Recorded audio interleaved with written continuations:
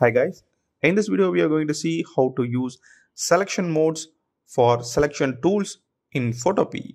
So let's get started. This selection mode is available in mostly all selection tools. So you can see this is the rectangle select tool. These are the selection tools and these are the selection tools as well. And you can see every selection tool have this selection mode. You can see.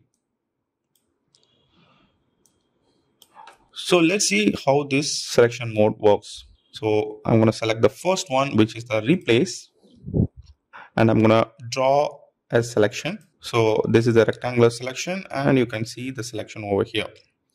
If I draw another selection, I'm going to draw the selection over here and you can see the previous one got dismissed and the newer one will be created. So this is the replace mode. So if you create another selection, the previous one will be dismissed. Next one is unite. So we already have one selection and I'm gonna draw another selection over here and you can see both the selection are available. You can add over the selection itself. So this way we can add more selection to our image. Next one, subtract. From the name itself, we can see it will subtract the selection. So we already have these selections. So I'm going to draw over it and you can see those selection area got subtracted. So I'm going to subtract this area and you can see it will got subtracted. If you create over here and you can see it will not create one since it is in subtract mode. Next one is intersect. So these are the already selected areas. The intersect will work like this.